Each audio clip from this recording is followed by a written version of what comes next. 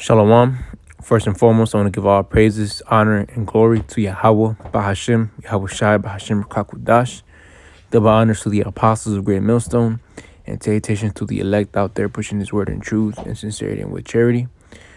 This is going to be a lesson going into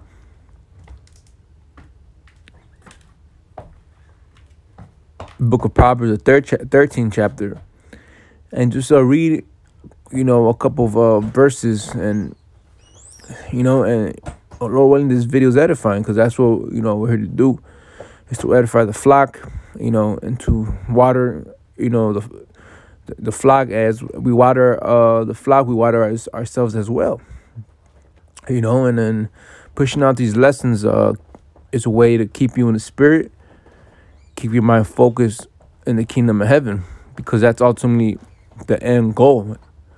All right, and we're required to labor, all right, to enter into our rest. All right, because the Lord, He sees our labor of love. He sees what we do. He sees what the effort we put into doing these videos, and He's not unforgetful or unrighteous to forget our labor of love that we've been bestowing. Because when you read the scriptures, it tells you what, man, that the harvest is plenteous, but the laborers are few. So us laboring, all right, aside from not being much laborers, that's a good thing in the sight of the Lord, man. And what the Lord told Peter, hey, if you love me, feed my flock. But I'm going to start here in Proverbs 13:1. It says, a wise son heareth his father's instruction. All right. And this is going into a father-son relationship. But who is the ultimate father to us? The Heavenly Father. So if we are wise, we're going to listen to the instructions of the Father. All right. The Lord set up wisdom and knowledge and understanding so we could live by. And that's our... And what is that, man? This book, this word, the commandments. All right. So it says, a man, as I read it, verse 1, a wise son heareth his father's instruction, but a scorner heareth not rebuke. And what's rebuke, man? Correction. All right. And that's why people are so messed up, because they feel like they're above correction. Rebuke, reprove, rebuke, reprove. All right. I look up that word reproof on the dictionary. And going into these words are heavy, man. The Apostle Gabar always mentions how he loves to go into words, because it gives you a deeper meaning and understanding when you go into these different words. All right, it says an expression of blame or disapproval, reproof. I rebuke. So when you reprove someone, you blaming them, all right? It says an expression of blame or disapproval. All right. So reproof, personal shame, right? Damn, look at that. Personal shame. Scorn. What's that word? Ignominy. I can't really go and click it, but ignominy, it's a good word to look up. Ignominy. So basically, we should feel ashamed when we get reproved, man, because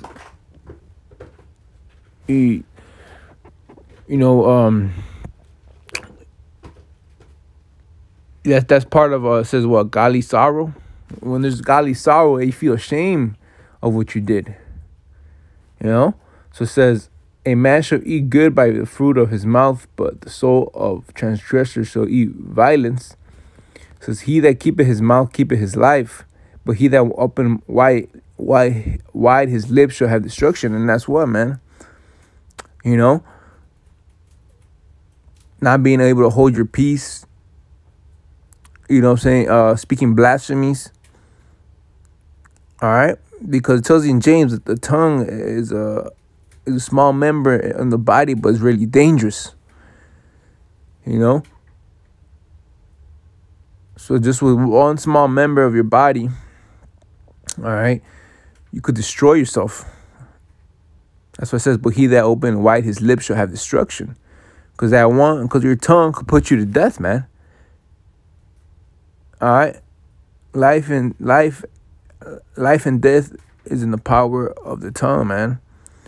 Verse 4, the soul of the sluggard desireth and had nothing, but the soul of the diligent shall be made fat. And that's ultimately what we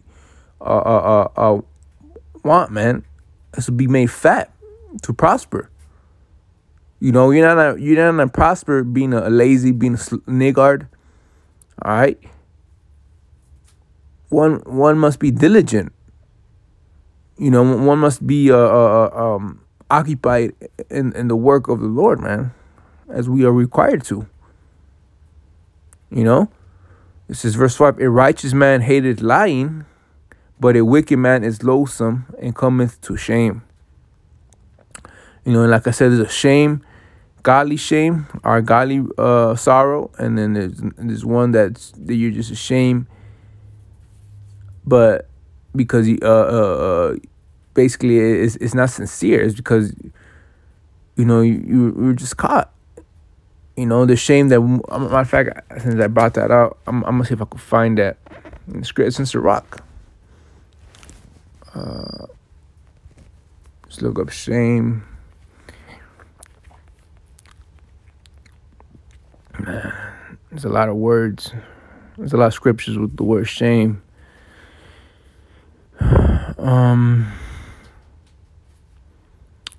But I believe it's in Sirach.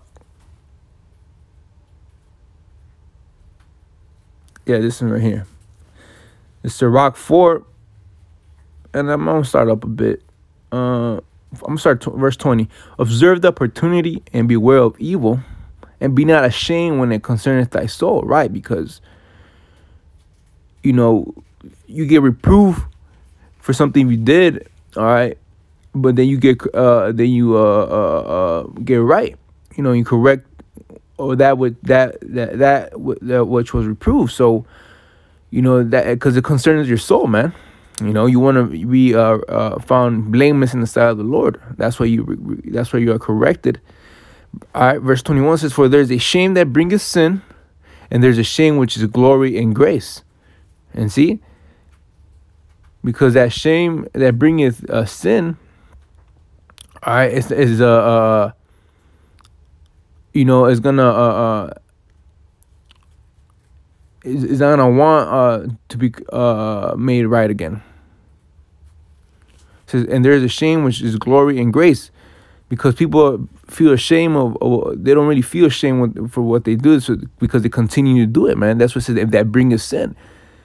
You get corrected in one thing, and you feel bad, but you don't do nothing about it, and you continue doing it. You know, and continue let your iniquities pile up, man. But then you feel shame, you know, which brings glory and grace, because you right away, you know, correct the situation, and you learn not to do it again. You know, verse 22 says, "Accept no person against thy soul, and let not the reverence of any man cause thee to fall." All right. Verse 23, "And refrain not to speak when there is occasion to do good, and hide not thy wisdom and her beauty." All right, so there's a balance, you know, because we just read in Proverbs that, you know, he that keepeth his mouth keepeth his life, because you don't want to bring out, you don't want to spew out blasphemies. All right, you know, you want to you know, you know, like scriptures, the same tongue come with curses and blessings. You know, basically those blessings as well, man. There's knowledge, there's word. You know, there's truth. But if you preaching out this word, but at the same time, you know, spewing out other philosophies and backing them up, you know, then that's you not keeping your mouth, man. And you know, But coming back to Proverbs 13 and 5, a righteous man hated lying, but a wicked man is loathsome and cometh to shame. All right, and now we know what that shame is, man. All right, that shame that bringeth sin. All right, righteousness keepeth him that is upright in the way, but wickedness overthroweth the sinners. You know, and how is that? Because you just constantly being wicked, man. What it tells you in Sirach, the 5th chapter. In fact, I'm gonna get it real quick. Since already in Sirach 5:3 says, and say not, who shall control me from my works? For the Lord will surely revenge thy pride. Say not, I have sinned, and one harm hath happened to me. For the Lord is long suffering, and he will in no wise let thee go. All right, and that's being what, presumptuous. You know, presumption sins. You know. Verse 5, concerning propitiation, be not without fear to add sin to sin. And that's the thing, man. When you do that shame that brings sin, all right, it's because you don't have the fear of the Lord with you, man. You don't fear. You know? You just letting your iniquities pile up instead of not letting your sins weigh you down and just, you know, righteous man falls 7 times but gets right back up, man. And that's that shame that is through glory and grace.